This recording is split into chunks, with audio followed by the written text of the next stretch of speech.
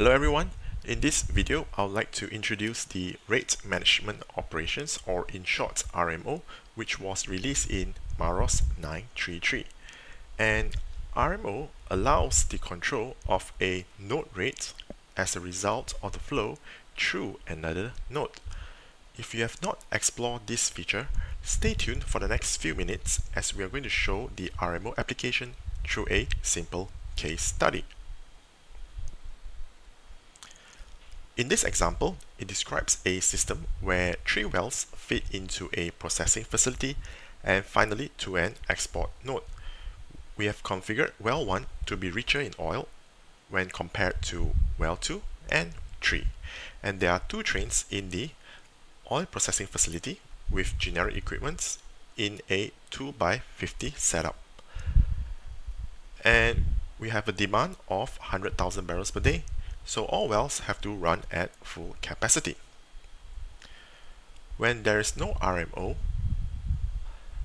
and when one of the trains in the production facility fails, the network must then deliver 50,000 barrels per day, and the demand for this will be met proportionally from well 1, 50%, which is 20,000 barrels per day, and 50% from well 2 and well 3, which is 15,000 barrels per day. So in a hypothetical situation where the analyst wants to prioritize and maximize the well with the highest production capacity while running the lower capacity wells at a minimum, then you will need the RMO. I will set the RMO on the oil production facilities, and to do that, you need to right click on the node, select Properties, select Rate Ops tab, and click to add the rate control mechanism. I've selected the common action and configured the threshold range between 0 to 50%. And the description here says that this will allow and modify the specified rates when the rate at this node is between 0 and 50% of the node capacity, which is true because once one of the train in the oil production facility is down, then you are left with 50% of the node capacity. So once this is been triggered, you would then modify the rates of the targeted nodes, which will be well 2 and well 3. And because well 1, we want to maximize well 1, it has already 40,000 barrels per day. The remaining 10,000 barrels per day will then be equally split between well 2 and well 3. Then we run the model. So I've ran the model earlier.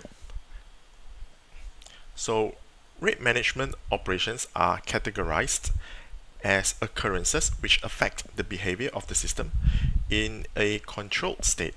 So the rate management operations would cause a change in the capacity on the well nodes as we have configured earlier. So as you can see, once one of the train is down, it will control the rate that is coming out from well 2 and well 3.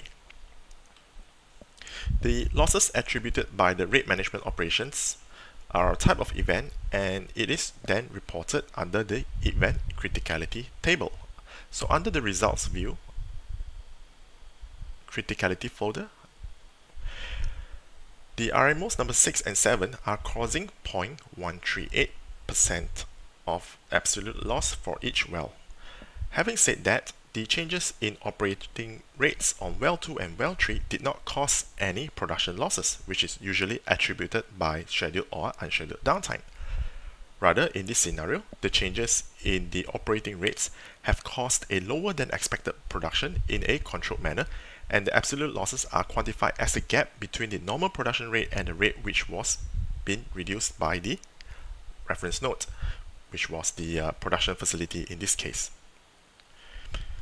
Okay, I hope you gained a better understanding on how to use the RMO and what it does to the model. If you have any questions or feedback about our RAM products, please email digital@dnv.com. Take care and bye for now.